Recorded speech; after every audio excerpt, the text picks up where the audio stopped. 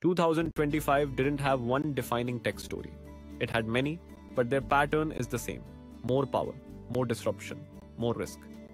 This was the year quantum science exploded into everyday reality. The United Nations declared 2025 the International Year of Quantum Science and Technology, signaling a global reckoning with the next computing frontier. Countries and corporations raced to harness qubits, the basic units of quantum computing, promising breakthroughs in cryptography, medicine, and materials. India itself entered this high-stakes arena. A startup unveiled the QpiAI-Indus, a 25-qubit quantum computer, a milestone under the National Quantum Mission, aiming to tackle problems classical computers can't touch. But quantum isn't the only tectonic shift.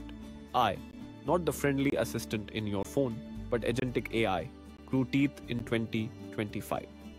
Models began acting like autonomous agents, able to make real decisions and execute tasks on behalf of humans. This wasn't sci-fi anymore.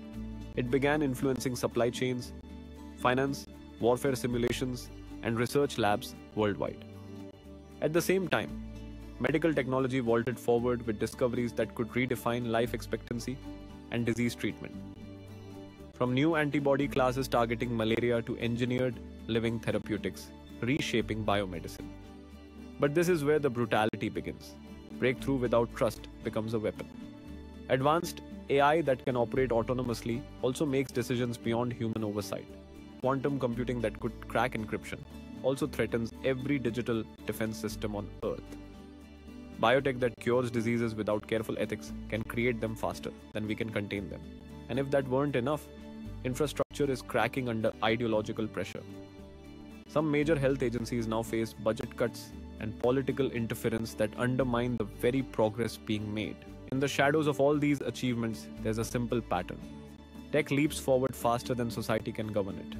No ethics framework for agentic AI, no universally accepted quantum safety standards. No global governance for human biotech risk.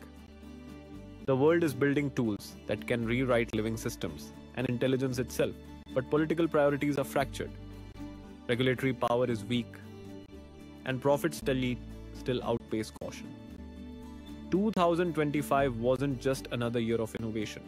It was the moment technology stopped being for people and began being about power. Because when machines start solving problems, humans can't even define clearly. The real question isn't what can technology do? It's who controls it, who benefits, and most importantly, who bears the cost.